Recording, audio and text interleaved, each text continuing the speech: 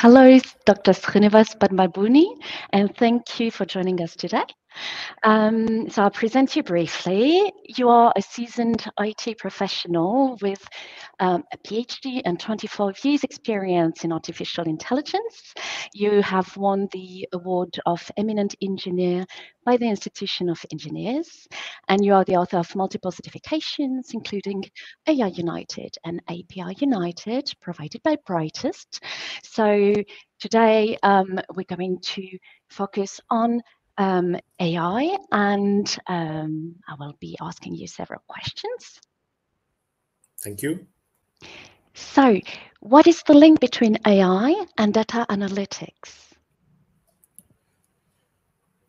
Thanks for the question, Emily. This is a very pertinent topic today in the world of AI, especially since AI is a very hot technology. It's influencing our lives every day with ChatGPT and all these new AI technologies. But AI is quite an old technology. It's more than 50 years old technology.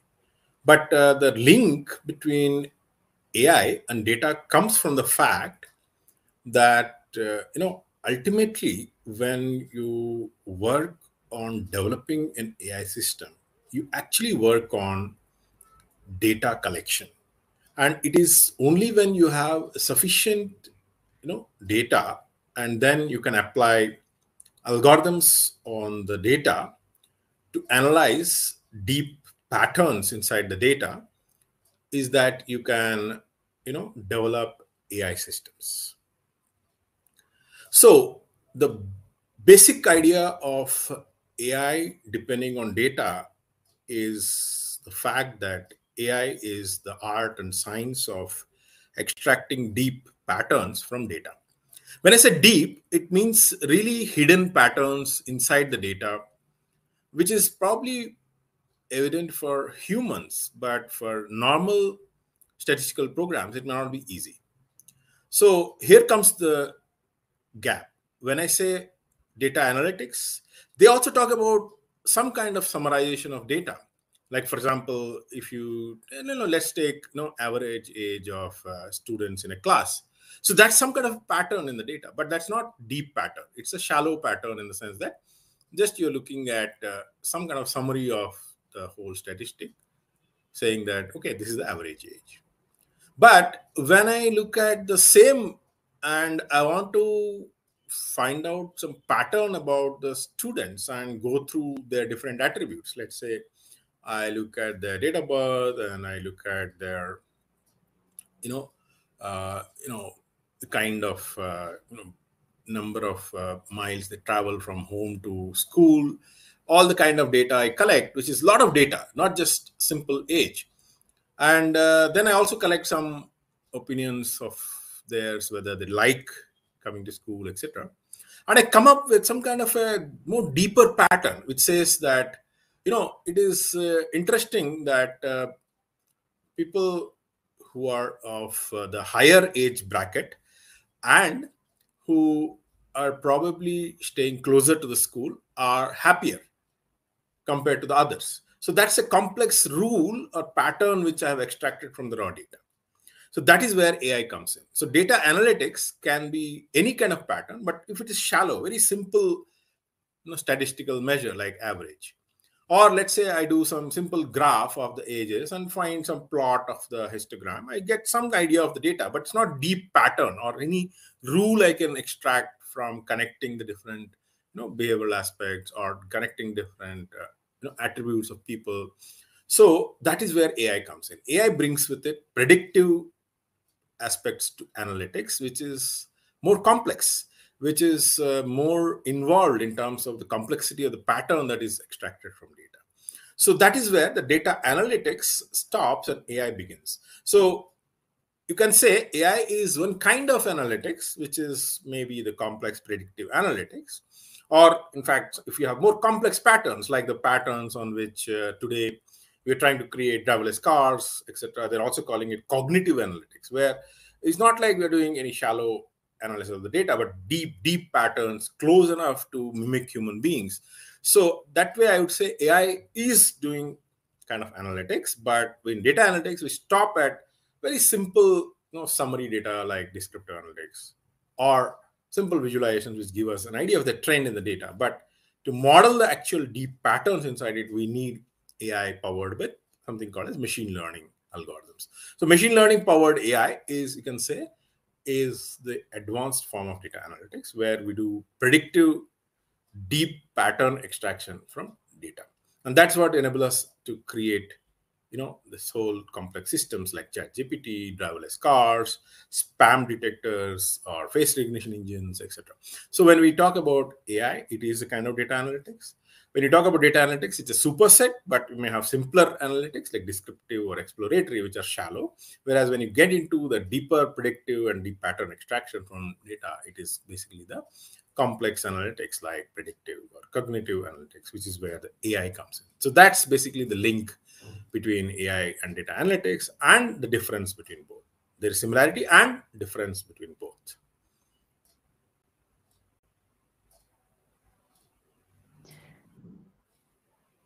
Thank you very much. So concretely, what are the steps needed for becoming an AI professional? Oh, that's a longish answer that deserves a very longish answer for people who are listening to this. So, AI, as I said, as a technology has existed over the past few decades. But the technology within AI, which has made, the possibility of extracting deep knowledge and patterns from raw data, is the whole technology of machine learning.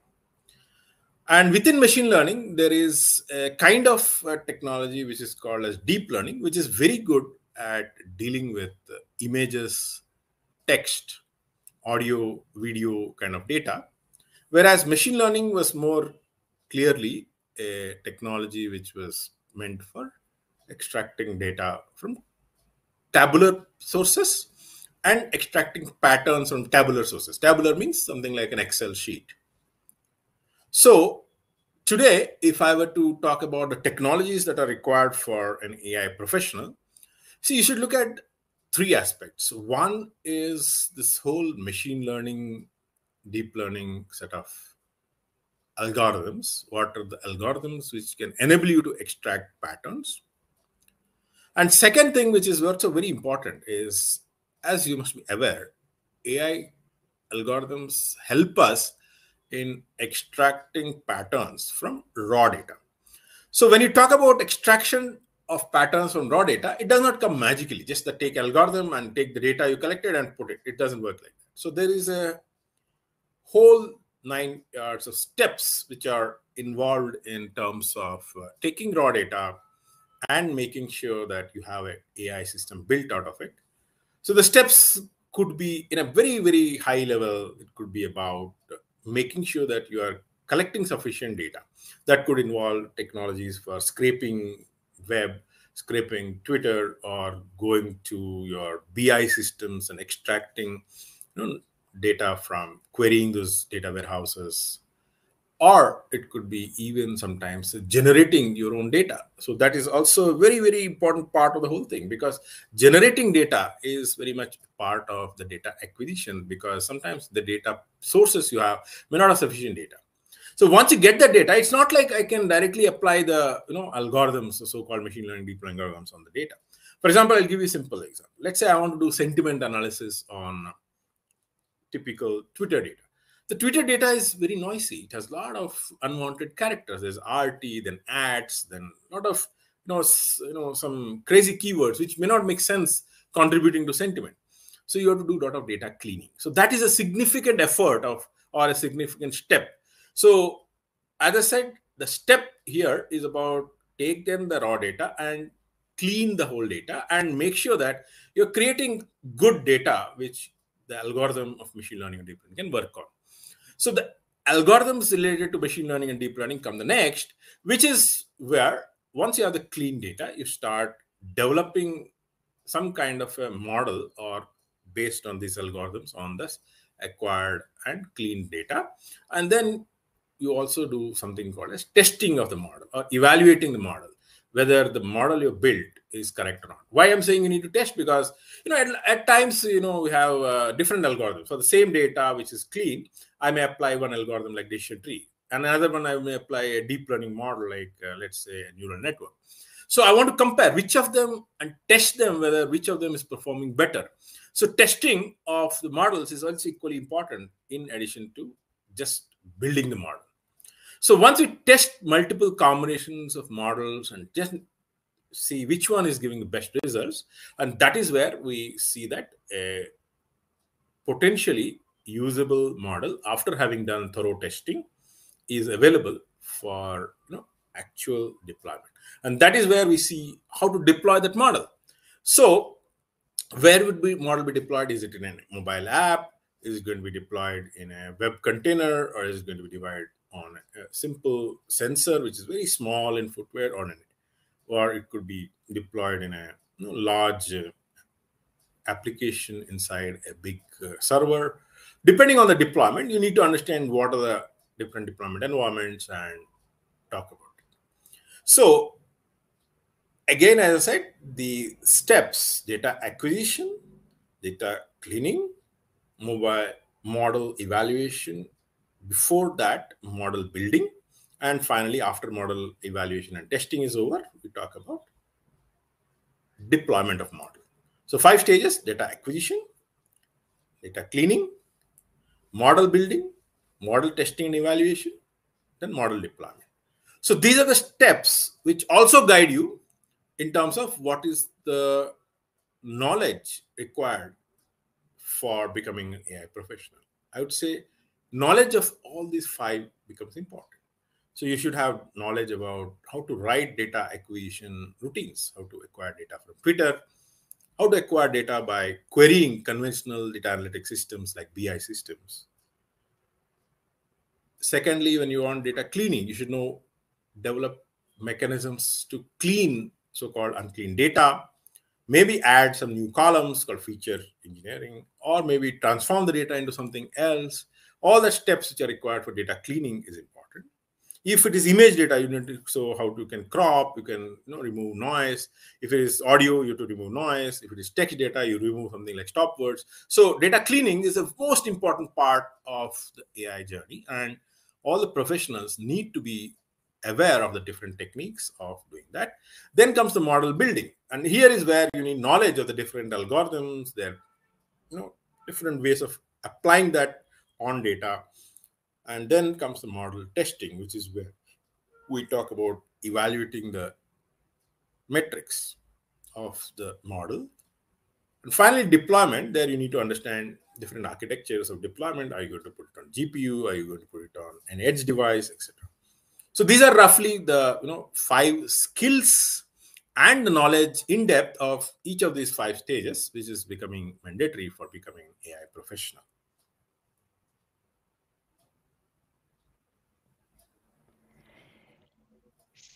So then comes another question from all that you said. What is the set of requirements then that are needed for the role of an AI tester? Okay, so I told about the 4th stage, right, which is the model testing and evaluation. So from a perspective of people who want to get into specialization of this 4th stage, right, which is model testing and evaluation, there is a need for people to understand that this model or the AI system is never a standalone system. It's always part of a larger system which is being used by end users. Let's take the example of a simple, let's say, a spam filtering mail model. But what it is functioning in, it is functioning inside Gmail, where some incoming mail comes, it is passing through the model and giving an output. Is it spam or not? Based on that, the Gmail is doing an action of putting it into spam folder or going into inbox, right? So you see, there is beyond the AI system, there is surrounding systems which are working with that model. So model is like a black box to the surrounding systems. So one of the things you got to understand is you need to understand typically the steps for testing the non-AI parts and integration testing of the AI parts with the non-AI systems. Then coming to evaluating and testing the model itself. See, the model itself has a life cycle, right? Started from data, then cleaning, then model building, then evaluating. So there, it's not just about the functional evaluation of the model, which is basically talking about how good the model is in terms of its accuracy or metrics like error, but we should also look at some of the interesting quality attributes of AI, which are emerging, and conventional non-functional requirements like security, privacy, etc. So from a model testing perspective, we need to understand testing of the data itself that's coming into the model building. So what do you test at the data level? Do you have data sufficiency test? Do you have sufficient data for you to create the model? Then you have something called as the data bias test. Is the data biased towards a specific class or specific category? So you need to take care of it, because that is an important feedback to the people who are modeling, saying that we may have to do some changes in the data so that it does not look biased before passing it on to the model. So at the data level, we can do this test. Then we look at, in the terms of model building, the biggest knowledge you need to carry is for each of the types of ML, what are the evaluation metrics? Like, for example, if it's a regression, I need to know what's the mean square error to compare different regression models and different algorithms. If it is classification, I need to know accuracy or F1 score. These are metrics which you need to know. So the second knowledge is at the model level. What are the metrics you need to evaluate the models on? Then comes the third one, which is about the non-functional requirements of the model. Is the model secure? Can you do security testing of the model by preventing adversarial attacks? Do you want to check if the model is passing on the privacy aspect, whether it is leaking any personally identifiable information? Then you also want to do something like the concept of what we call as the model explainability, which is an upcoming trend where if you have a very complex model, can you generate explanations for how the model is working? So test for explainability becomes important.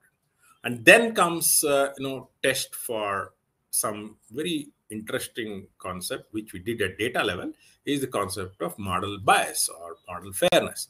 Is the model behaving disproportionately with respect to the different, categories in which it's supposed to behave fairly? And then comes the model functional testing, which is not purely based on evaluation metrics, but are you covering the input space? That's what we call as model coverage testing, where based on the input data, are you covering all the different varieties, variations, or different kinds of scenarios in which the system will be put to the AI model? Have you done thorough analysis of that? And why is it important? Suppose, for example, you have tested a driverless car in normal daylight conditions, a lot of training data is given, and you're tested in night condition where a lot of full light is there. But suppose you didn't capture much on the twilight condition, where it's transitioning from day to night. And this may lead to the model not knowing what to do when it is in a twilight zone, and that may cause accidents. So testing for coverage is one of the most important aspects for testing the model, so that when we are going and deploying the model, it's not going to give you something which is not seen in the past, so it behaves erratically. So testing for coverage is going to really uncover so-called bugs in the model, in the sense, what are the scenarios in the input where it's going to potentially fail.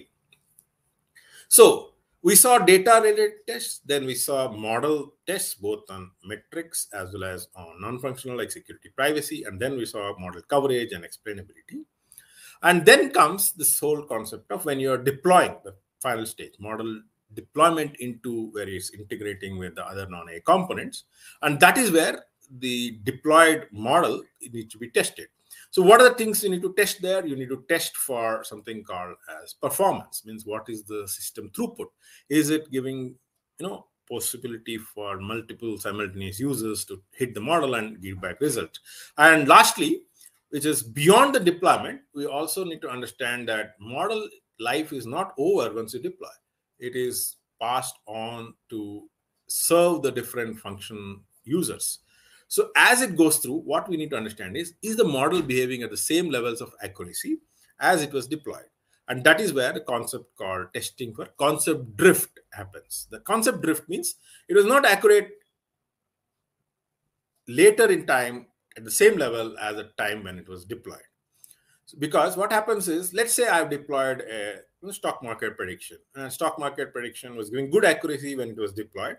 But let's say in a week's time, some major mishap happened, some war started in globally, and it started affecting stock prices. So the model which was deployed a week back was reflective of that time's parameters, that time's environment. But now with new data that is coming in, most likely it is going to show a significant drop in accuracy levels because the current stock market has some extra factors which are coming. So that means testing for concept drift tells you whether the concept of whatever pattern has been extracted is still valid, or you have to go back to the data equation and do the whole life cycle again to build a new model.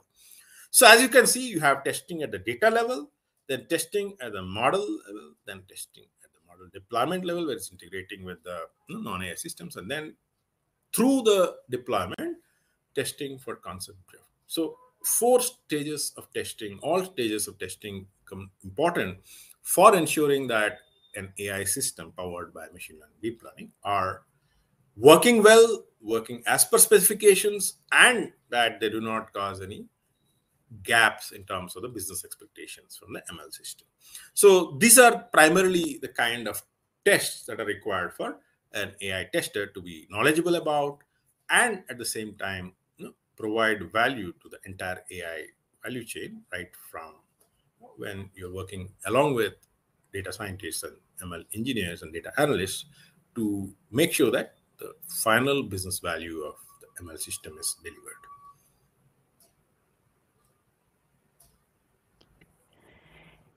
Thank you very much. So this brings in a new question, actually. Will data analytics testing also work for big data then?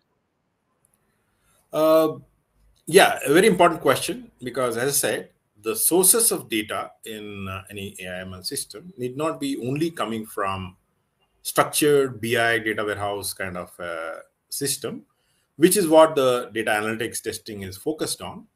A lot of times the data which is coming for analysis and extraction of patterns is coming from commoditized storage systems, also known as big data, which is basically an alternative way of storing data in structures known as data lakes, where heterogeneous data sources like unstructured tweets, unstructured sensor data, unstructured images, all of them can be stored together. So the challenge of testing in the big data world comes up with the heterogeneity of the kind of data that is stored in these data lakes. So because of that, we need to look at newer techniques which can not just depend on the very structured nature of data warehouses and the reporting structures on top of it, but we should look at the whole pipeline of what does it take to get sources which are unstructured, test their level of cleanliness.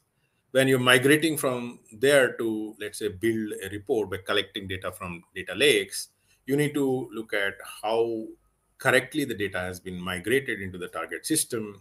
And then you should also look at testing the whole system of the storage, whether it is able to handle diversity of the data, which is the variety of data, volume of the data, and also you can see if there is a need, you may put multiple data lakes. So there is a need for a separate testing analysis and testing potentially a new kind of a thought process of certifying professionals who are in the BI, but not based on data warehouse, but based on data lakes and big data based data sources powered by systems like Hadoop, etc. So these systems will be primarily looking at commoditized hardware based big data sources, which are cheap and not based on very large costly data warehouses. So the kind of techniques that will be required here will be very different from what you typically see in data analytics testing, which is purely focused on the DW, data warehouse kind of structures, which are costly, highly uniform, etc. So we may again think about multiple components of the testing. Could be testing at the source, testing during migration, testing during loading, testing during reporting from the data lake, and then also testing the accuracy of the reports that are generated, etc. So I think big data testing requires independent handling and is worth consideration separate from maybe data analytics testing.